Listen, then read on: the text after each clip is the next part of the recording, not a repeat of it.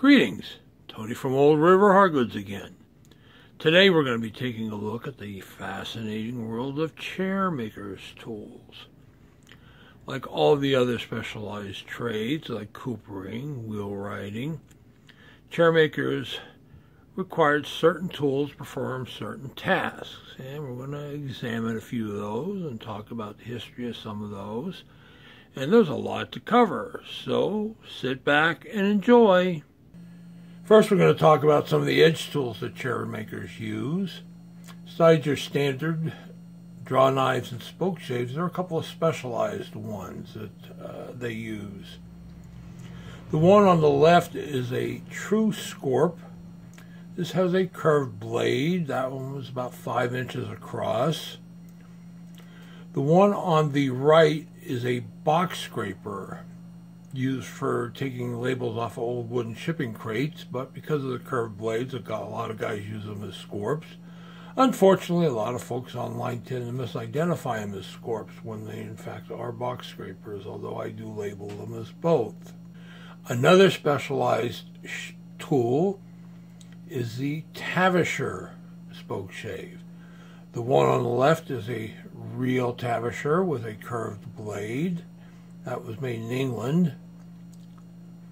The one on the right is actually a heel shave made for leather work.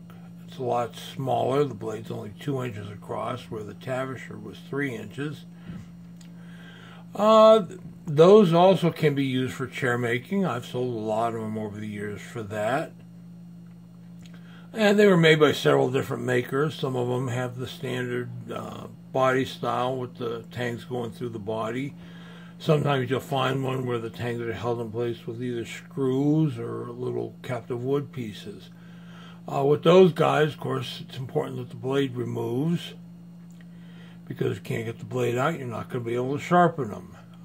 Those don't show up very often anymore. I recently sold one, but that's the first one I've had in quite a number of years.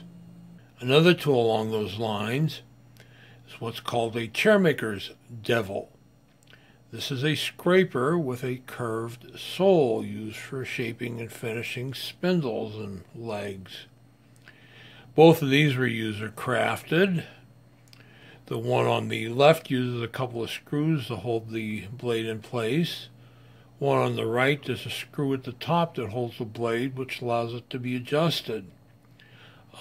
These guys, I've seen some really fancy ones of these guys, but they are not very common at all. I mean, I had both of these guys 15 years ago, and they're the only pictures I could find of them. So, if you find one, grab it.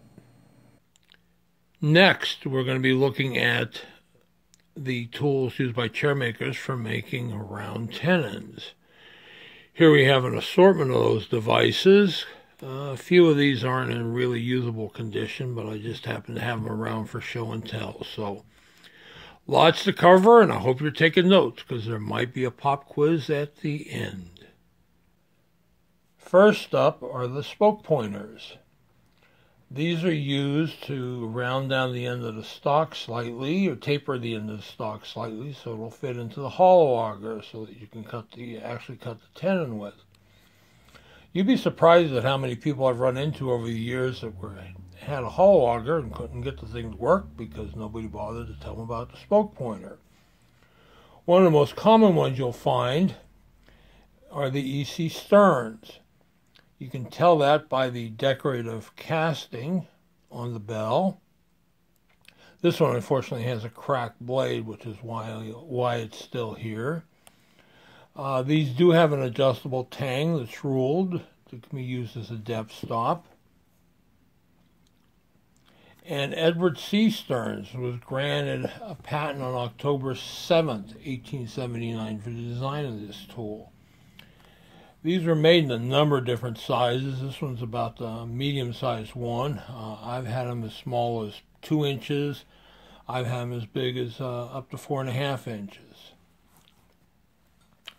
This one here, which is in usable shape, see if I can find the name, there it is, was made by the A.A. Wood and Sons Company of Atlanta, Georgia.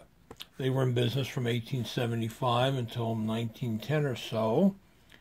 They made some really nice tools. He patented a couple different hollow augers, and this one's ready to go. I mean, this one I cleaned up and whatever.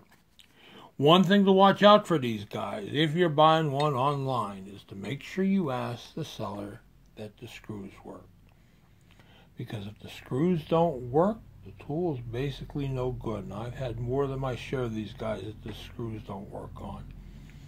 The tang screw, well, that's not that critical in this particular model. But the blade screws, if they don't turn, yeah. Also make sure that you do have some blade life left, which is kind of sad about this guy because it's got a lot of blade, but there's that crack. Nearly impossible to find replacements unless you want to make your own or whatever. But that's probably not the most important thing. That, make sure the tangs aren't too dinged up on them. I mean, these aren't too bad. But they are handy tools, and let me tell you, they ain't getting any easier to come by. Next up, we have the fixed cut hollow augers.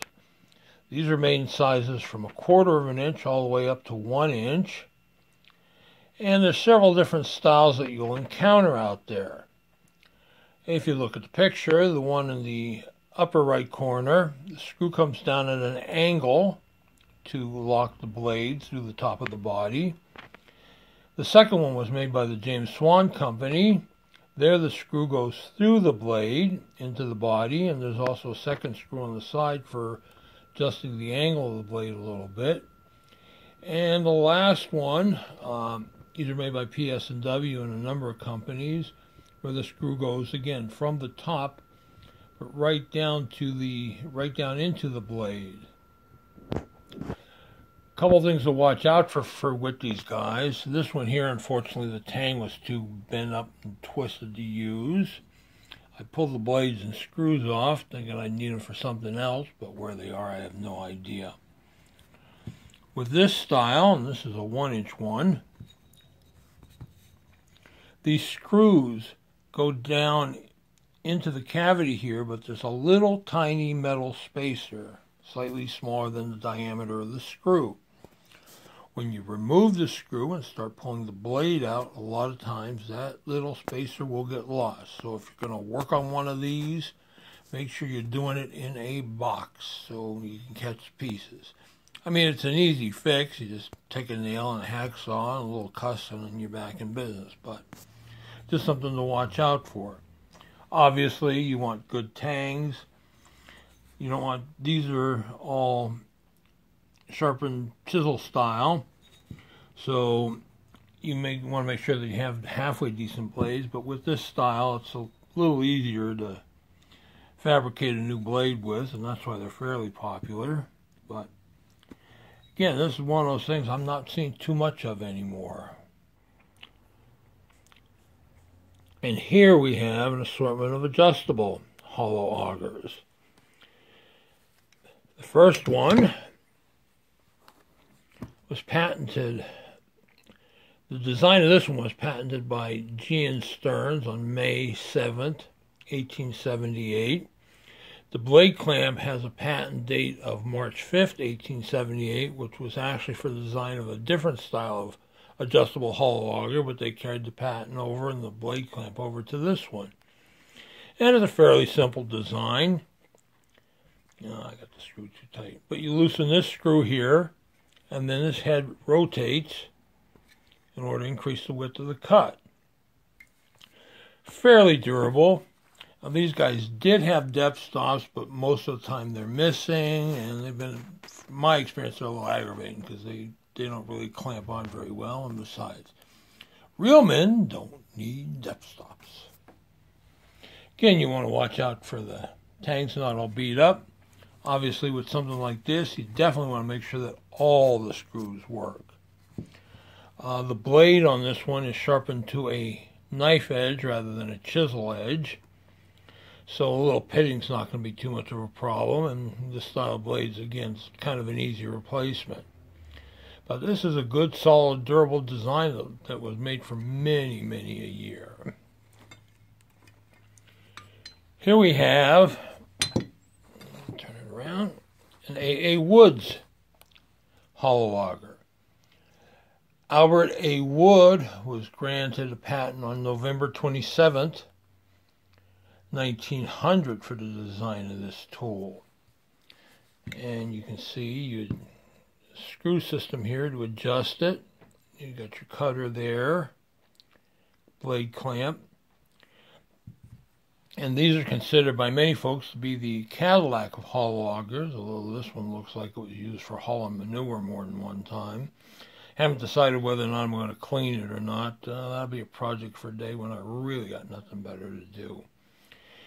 Here's a picture of one that was in a little better shape that I sold a few years back. And they are good solid tools, that's for sure. Note, some of these have round tangs. Some of these have brace tangs on them. Depends on the application that they were being used for. Another one that you find once in a while is the James Swan May 29, 1894 patent hollow auger. Now that one's quite a gizmo. It's a fairly big, heavy tool. When they work properly, they work great. And they were made with a fitted wooden box. And if you find one with the label, that makes them even more valuable. But those are pretty neat. I don't have a live one to show right now. I've maybe had 3 of those over all the time I've been doing this. So they don't show up very often, and they're definitely worth the investment. Okay, next up is the Bonney patent adjustable auger, hollow auger. This guy up. You can see you've got this rotating wheel. You have to back the blade out to move it. Charles Bonney of Syracuse, New York, was granted a patent on August 2nd, 1870 for the design of this tool. And it's also proved to be a very, very enduring style.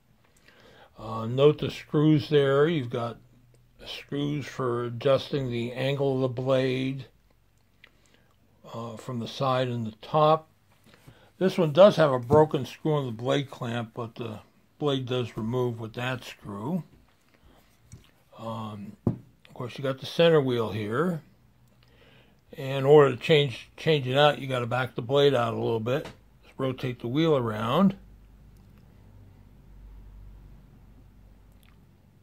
And again, very solid design. These were made by E.C. Stearns. Here's one. It's got the E.C. Stearns mark on it, if you can see that. They were copied by a number of folks as well. This one's got a round tang on it.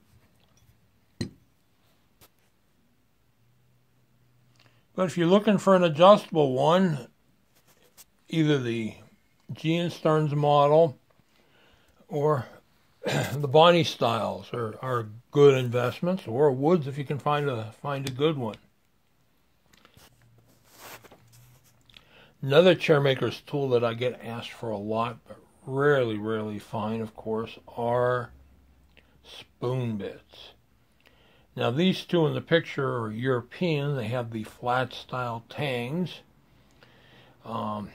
They just do not show up very often. I had a full set of them about 15 years ago, and I can't even find a picture it was that long ago. And these guys are from actually about 17 or 18 years ago. I mean, they just hard to come by and sell really fast.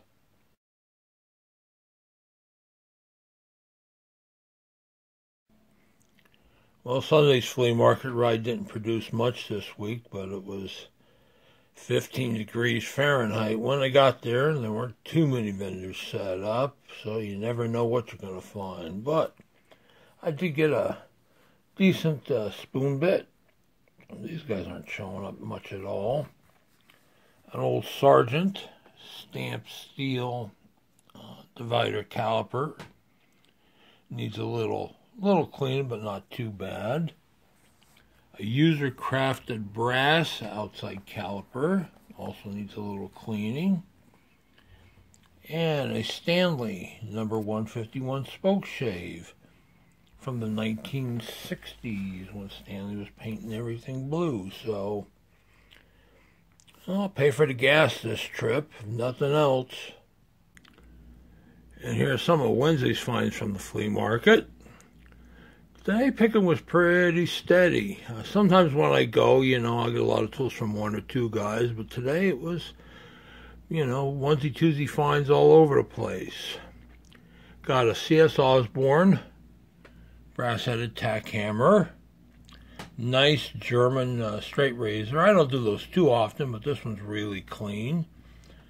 A tapered reamer, a hand-forged handle. Double-headed pin vise. Stanley Type 2 6-inch bevel square. The mark's covered with paint, but we'll get that cleaned up. An LS Starrett number 299 combination ruler clamp. Makes two short ones into one long one. Don't you wish life was always so easy? The Morris slate roofing hammer made in Bangor, PA. That one will clean up pretty nice. And a little different looking small perfect handle screwdriver. And last on this run is a 1/4 round 1-inch molding plane.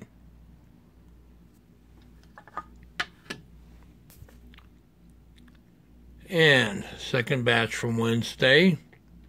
Up top is a Buck Brothers 1.5-inch crank neck firmer chisel. Those guys aren't very common. This one was sold by Wellman Products of Cleveland. They were a big distributor of pattern makers tools. Pretty clean. Distant & Sons saw sharpening vise, the number 2. A Miller Falls number 61A push screwdriver. No bits, but they take the same bits as the Yankees. And another hewing hatchet head. This one's going to need some clean as well. I scuffed around a little bit to see if I can find a maker's mark on it. But all in all, for a cold February morning, it was pretty good pickings. And that's all for this one, folks. Time to wet the old whistle